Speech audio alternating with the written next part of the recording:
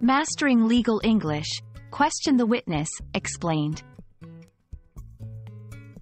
Hello, everyone. Welcome back to our channel.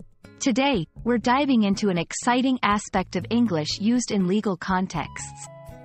We're going to explore what it means to question the witness in a courtroom setting.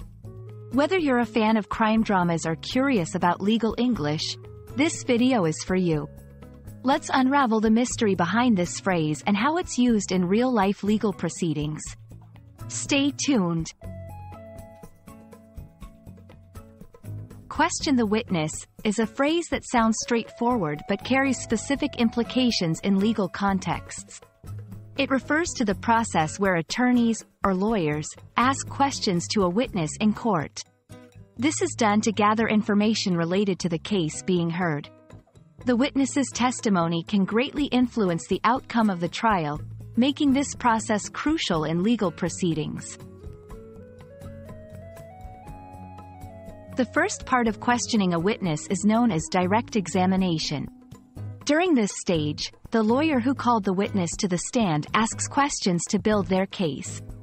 The aim is to establish facts and provide the jury or judge with a clear understanding of the witness's knowledge or experience of the event in question. Open-ended questions are encouraged here, allowing the witness to narrate their story. After the direct examination comes the cross-examination. This is where the opposing lawyer gets the chance to question the witness. The goal here is often to test the credibility of the witness or to introduce doubts about their testimony.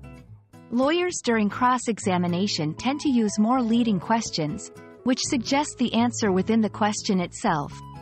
This stage is critical and can dramatically sway the direction of a trial. Following the cross-examination, the original lawyer may conduct a redirect examination to clarify or counter points raised during the cross-examination. Similarly, there might be a re-cross-examination if new information emerges. These stages ensure that both sides have a fair opportunity to present their case fully and address any issues raised by the opposition.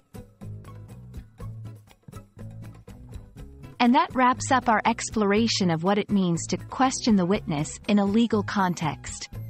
This process is fundamental in ensuring that all facts come to light in a trial, allowing for a fair judgment.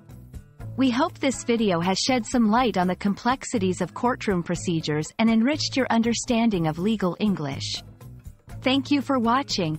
Don't forget to like, share, and subscribe for more insightful content. See you in our next video.